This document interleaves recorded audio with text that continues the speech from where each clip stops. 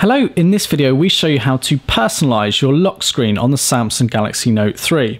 So if we just turn the device off and then on again, this is our lock screen. This is what we see before we go into the device. So it's got quite a bright sort of setup here, but nothing too fancy, and I just swipe the screen to unlock it. Now to change that, what you need to do is scroll down from the notification bar, click Settings, and under Device within Settings you've got Lock Screen under Personalization, and here you've got a variety of controls for that lock screen. The first of which is screen security, which we've covered in a variety of different videos, and that refers to allowing access to your device via a swipe, password, etc.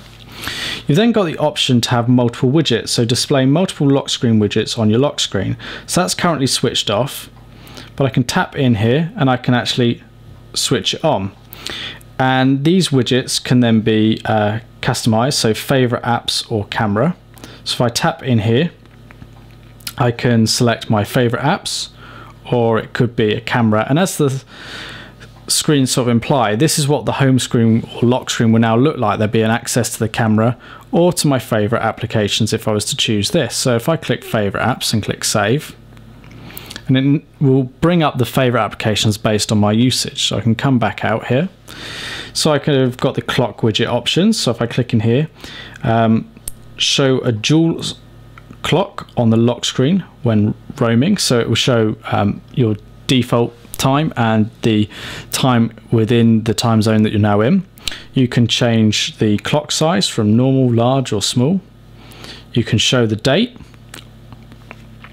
And you can also have the weather, and you can change the units and how often it automatically updates, or you can turn the dual clock off entirely.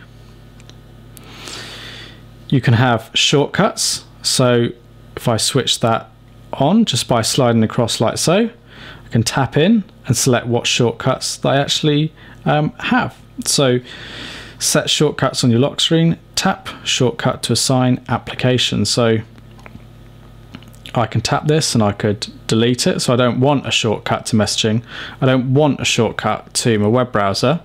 So I've now got the ability to add one here. So I want a shortcut to the calculator, and I've added that. I can click one more and I've got the list of shortcuts that are available to me. So I might want the Play Store. So you can have 5 shortcuts in total, and those can be customized by yourself. You can choose whether you have a personal message.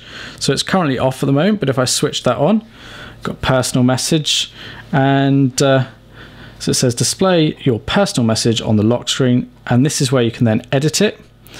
So at the moment it says personal message, so I could click up here and I can delete that, and I can write test.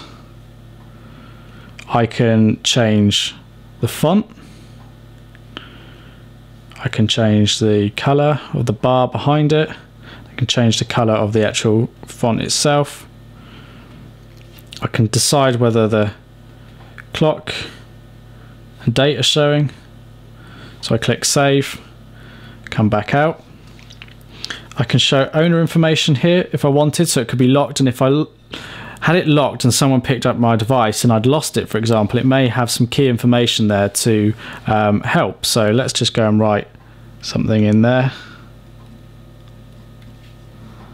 Okay, we can have the unlock effect. So what effect is it? Is it ripple? None?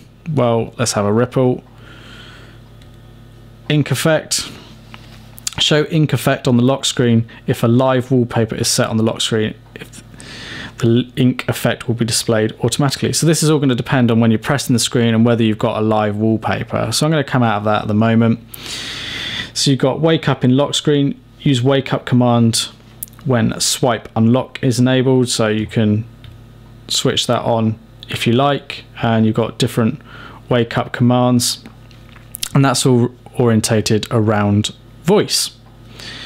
And then you've got action memo. To open action memo, double tap on the lock screen while pressing the pen button. So some helpful things there, and whether you have help text on the lock screen or not as well.